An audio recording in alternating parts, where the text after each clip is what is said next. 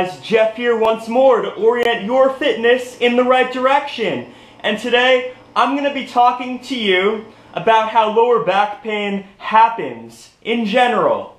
So, lower back pain can happen for many reasons to people. It could happen due to a muscular imbalance, due to being hit in the back directly. It could be due to a fall. It could be due to bad posture. So many different things can cause lower back pain.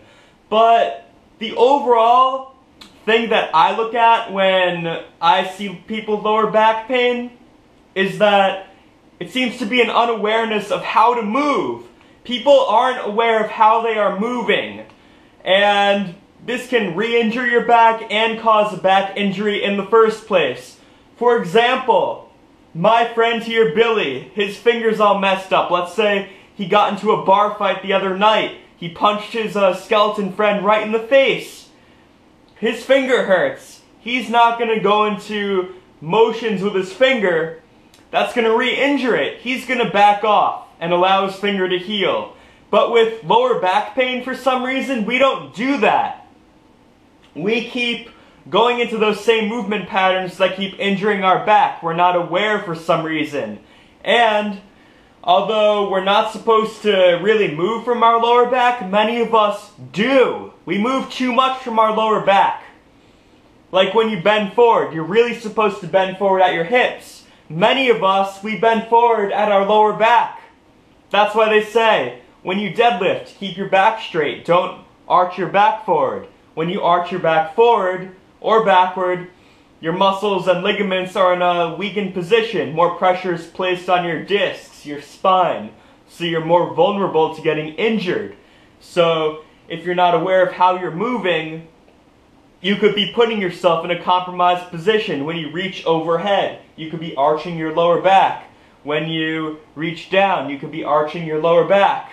When you reach forward, you could be arching your lower back. So all of those things could lead to lower back pain. I think this happens a lot because not only are we unaware of how to move, but I think a big contributor to this is the research is really bad. They'll take anyone with lower back pain in these research studies, they'll just throw them into the group.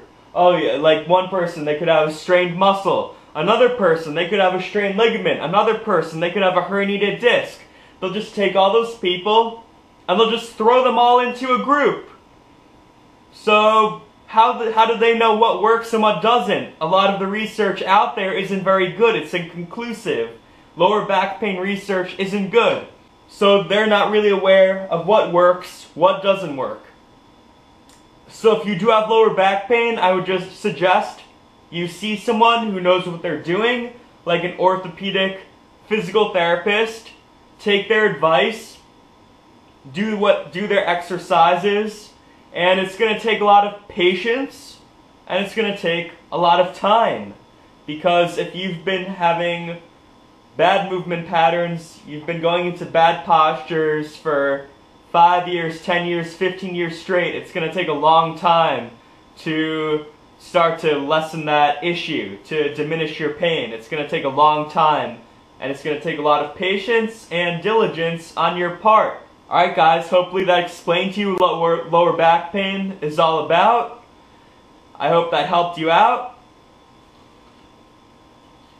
This has been Jeff once more, orienting your fitness in the right direction. If you like this video, please thumb it up, please comment, and please subscribe to my channel. Thank you. And I'll see you later.